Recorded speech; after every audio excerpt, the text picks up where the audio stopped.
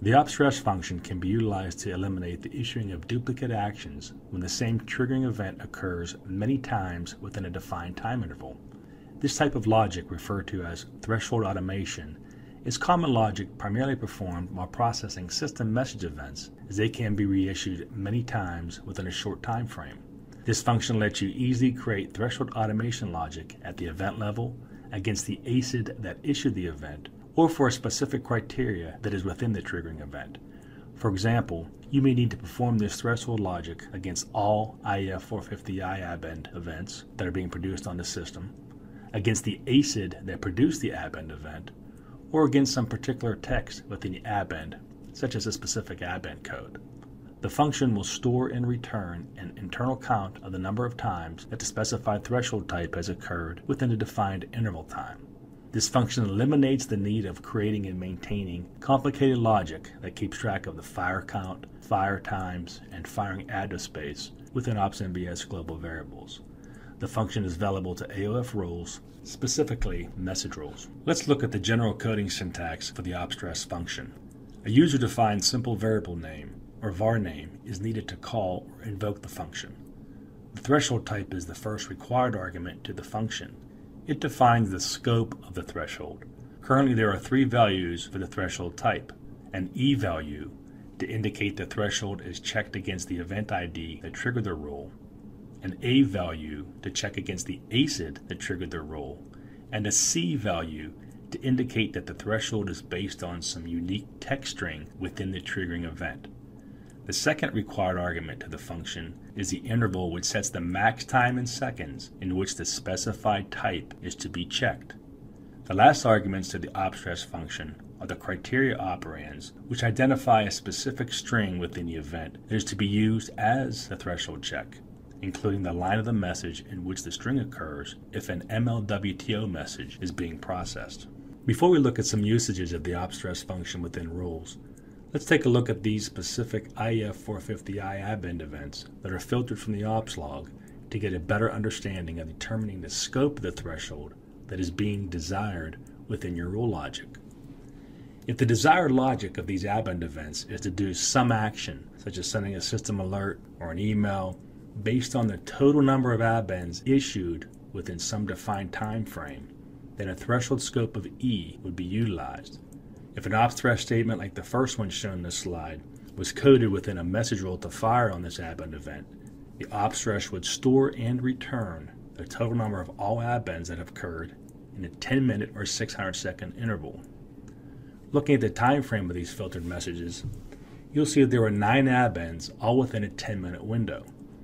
Thus, upon the first firing of the rule triggered by the first append approximately at 9 o'clock, the function would have returned a value of 1, while a value of 9 would have been returned when the last IEF450I event at the 9:06:28 second time frame was issued, since there were a total number of 9 appends up to that point that occurred in a 10-minute window. The counter would be reset upon an event being processed after the 10-minute interval from the first occurrence. So if the next append message on the system was issued at 9:15, the counter would be reset to 1, since it has been more than 10 minutes since the threshold was set upon the very first issuing of the event at 9 o'clock.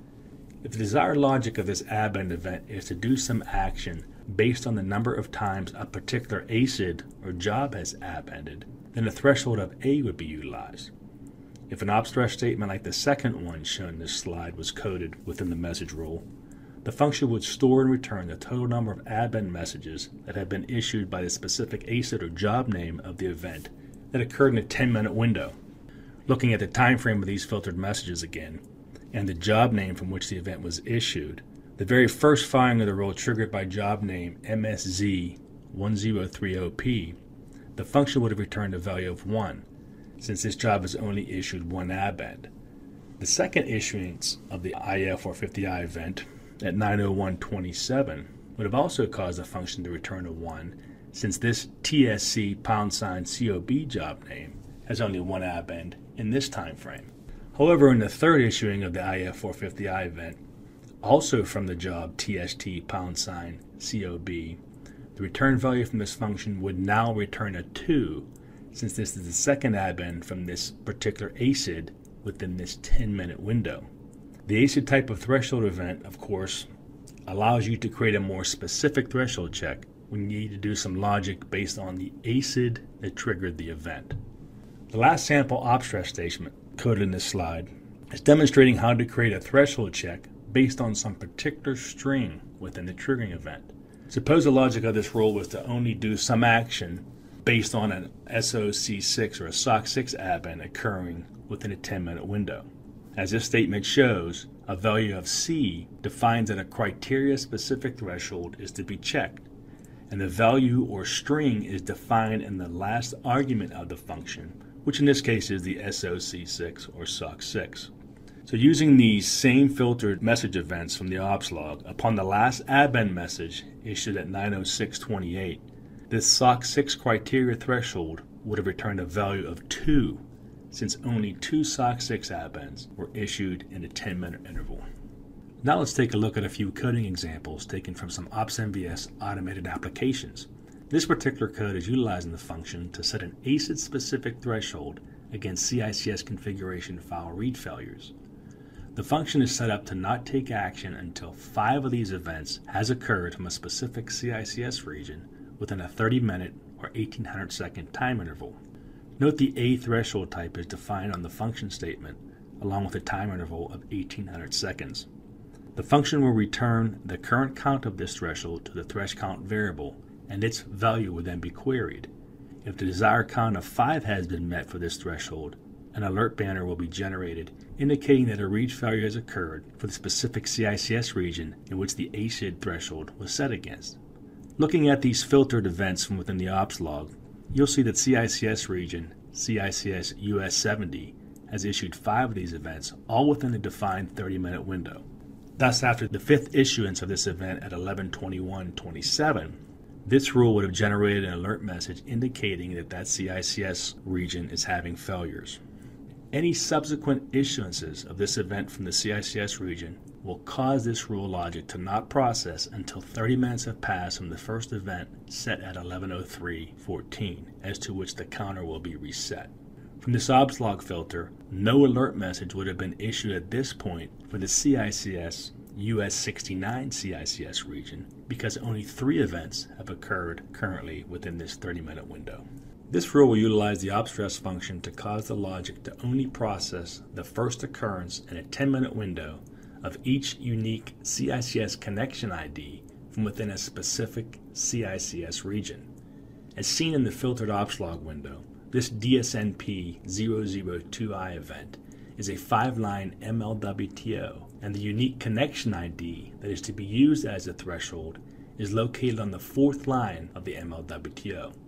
Note the event specifier on the first line of the rule, indicating that the DSNP002I event is an MLWTO message. The initial logic of the rule will parse the specific connection ID from the 4th line of the message, which will be contained in the message.text.4 environmental variable. This connection ID variable will then be used within the criteria operands of the ACID threshold type. Zeroing in on this OPSTHRSH syntax, an ACID-specific threshold is defined as this is to be checked against each issuing CICS region, along with a 10-minute window interval. Criteria operands that define the extracted connection ID that is to be matched, along with the starting position and line number that is to be located. From the extracted ops log, the connection ID of DB2CALL, located in the 4th line of the MLWTO, starting at position 26, will be used as the text string for this criteria. Assuming this was the first occurrence, the desired automation determined by checking if the thresh count variable is set to 1 would have been triggered. Similar to the last sample, this OPSTHRSH function sets a criteria threshold type on the IEC 606I VTOC errors that can be generated by any DASD volume. The specific logic of this rule will fire upon the first issuance of an IEC 606I issued for a unique DASD volume if issued multiple times within a 15-minute window. Looking at the filtered errors in the ops log window, 3 different jobs caused the issuance of this error for the same 221 Fox volume within a few seconds of each other. The OPSTHRSH coded in this triggering rule would have ensured that the logic to run this ICK DSF utility program only happened once in this 15-minute window. Various sample OPS/MVS AOF rules can be viewed from more OPSTHRSH coding examples, as well as provide you with a syntax template that can be copied as you create your OPS/MVS automation and the logic warrants utilizing this OPSTHRSH function. Locate your installation's CCLX RELS OPS/MVS dataset to access these members that are shown. Thank you for viewing this video. For more detailed information about the OPS/MVS OPSTHRSH function and the complete OPS/MVS product, click the information bubble in the top right corner to load the product page. From there you can go to the product documentation, visit the CA communities, or see the learning path.